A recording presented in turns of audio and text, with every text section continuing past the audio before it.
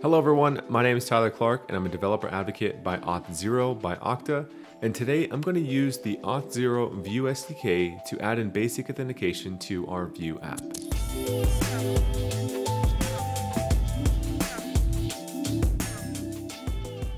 Now we've created a starter project for us to kind of build on using the Auth0 View SDK. Check out the links below in the video description to clone this repo to your machine. Once you've downloaded the repo, you're going to need to cd into the spa view JavaScript Hello World composition API folder.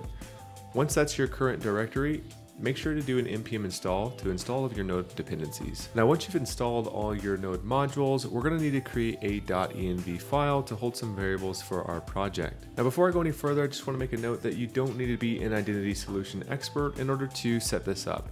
The goal with Auth0 and the Auth0 SDK here is to allow you to focus on building your application and to let us worry about the identity part of your app.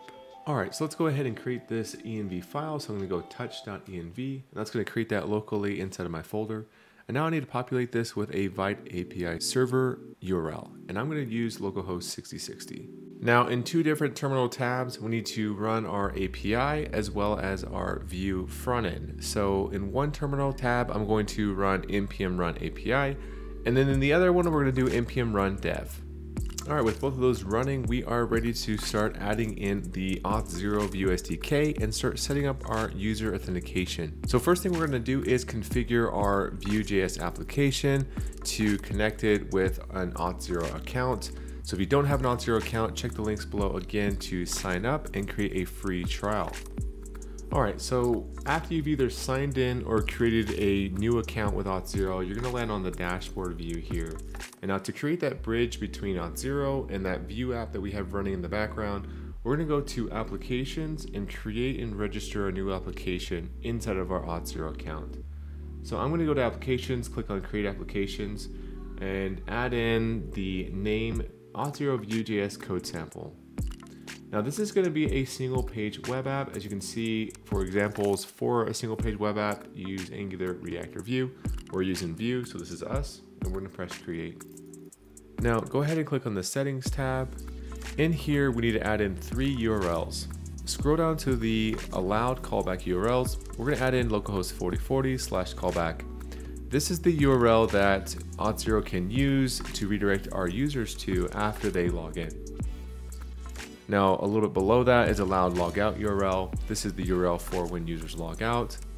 And then the allowed web origins is just localhost 4040.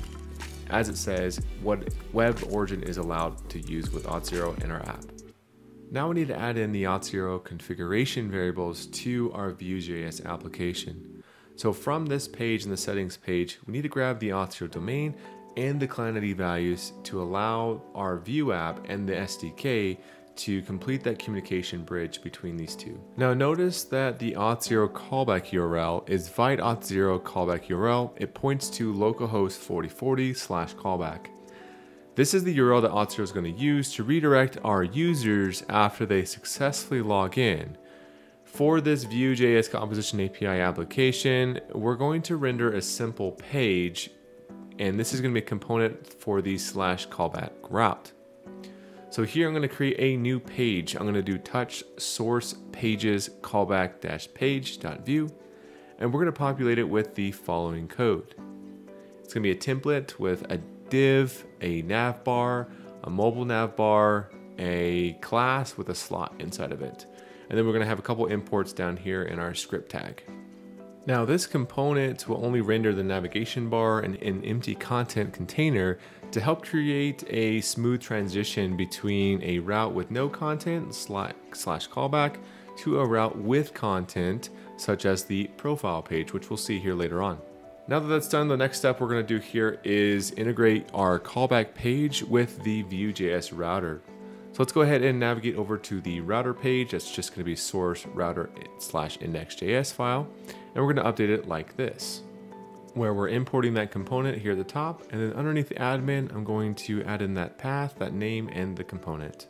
Perfect. Now up next, we're going to install the Auth0 View SDK. Now a quick note here, the Auth0 View SDK is only compatible with Vue 3. It won't work with Vue.js 2. So now in our terminal, we're gonna do an npm install at auth0/auth0-view. Now once this is installed, we're gonna navigate over to our main.js file and import the create auth0 function from our SDK. Now inside of the app.use, we're going to bring in our create auth0, and then this is where we're going to reference the domain and client ID that we got from the Auth0 dashboard. So you notice here that we have the domain. We're going to import that env for both of these. And then for the authorization params inside of that object, we've got a redirect URI, and that's also going to be that callback URL environment variable that we added before. Now that we have this added in here, we're going to access the functionality of Auth0 using the use Auth0 method from within our Vue.js components. So now that we've configured the Auth0 SDK, it's connected to our Auth0 application that we created. Remember the Vue spa that we got, we added those URLs to the application, and then we grabbed the domain and client ID. So now everything's all connected and wired up with our Auth0 account. Now let's go ahead and actually add in a login, a sign up, and a log out, the authentication bread and butter here. So the first thing we're gonna do is create some buttons that users can click on to initiate this flow. The first thing we're gonna do is a login button. So I'm going to go back to my terminal here, as you can see, and I'm going to make a new directory. This is going to be /components/buttons. The components folder already exists. And then we're going to create a new file in here for a login button. Now I'm going to populate with some pre-built code here. Feel free to pause this video and copy this down yourself. But it's basically just a button with a simple class on it, and it has a handle login function on the click. Now as you can see inside of this script setup, we are logging in with redirect, which is a function that comes to us from the Auth0 SDK. This is going to log in and redirect our users to whatever state that we tell it to. And this is going to use the Auth0 universal login page. And you'll see that as we actually step through this step and see it in our application live, but it's going to handle all the authentication flow for us. Now that's all we need to simply have a login experience using the Auth0 SDK. Now let's repeat this, but also create a sign up button. So again, back in the terminal, let's do a sign up button creation here. And then back in VS Code, I'm going to populate it with this code here. Again, a similar button. Feel free to pause the video if you need to copy over this and come back and push play. But it's just a button with a class. This has a handle sign up function similar to the last button that we had. This one's also using the login with redirect, which is setting the target. But this one's different in the fact that it has this screen_hint of sign up. And finally, let's go ahead and add the logout button. So it's similar page, just logout button. Now inside of this, I'm going to copy in some code that I've already created. And again, for the third time, a third button here with a handle logout function coming from our Auth0 SDK, and it has a logout function with some return to parameters, basically saying just return back to the origin, so no specific page within our app. All right, now that we have these three buttons, signing up, logging in, logging out, let's go ahead and go to both our desktop and mobile nav bars and add these buttons into the template. All right, so over in the nav bar file, you'll notice that we have the nav bar brand, the tabs, and the buttons here. I'm going to change this out, and you'll notice that there's a couple of changes to this. You can see that I'm adding in a couple conditional logic here and importing in the buttons that we just created, as well as the Auth0 Vue SDK.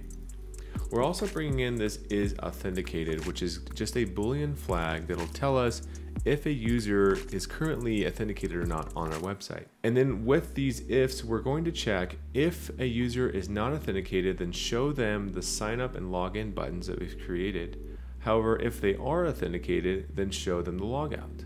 So as you can imagine, if someone's logged in already, we don't really need to show them the login. We actually just show them the logout and vice versa. Now that we've got everything saved, go ahead and go to localhost 4040 and take a look at your app. If you haven't already seen it yet, this is what it looks like minus the buttons that we've just added to the nav bar. So first of all, I'm not logged in. I haven't logged in yet. So we're seeing the sign up and login buttons here. When I press login, you'll notice that we do get a redirect.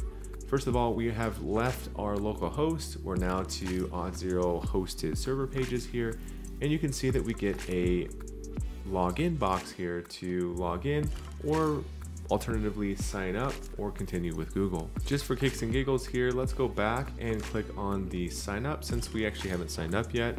You'll notice the difference with this is it actually opens up with a sign up option first, with, unlike the last view that we just saw, with the login as the other option.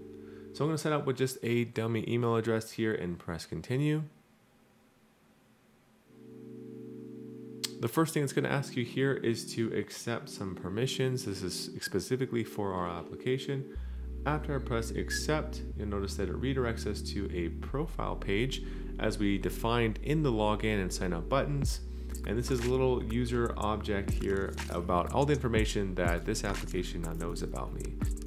Now, if we go back to just the main page here, you'll notice that our buttons now show log out versus sign up and log in.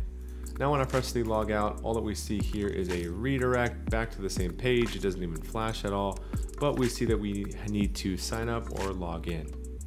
And that's it. So to recap here, while this might seem like a lot because this video took about 10 minutes, it wasn't a lot. All we need to do is, using a Vue application, install the Vue SDK, grab a couple values from our Auth0 application dashboard, add a couple values to that same application like the URLs, and then create a couple buttons. And that's all you need to get authentication added into your Vue app. Now you can definitely take this further and customize that login page and the sign up page to look more like your brand. And that's another time for another video, but it's really easy to do that kind of stuff. And you can see that you can get up and running with authentication inside of your Vue app in about 5 minutes or less.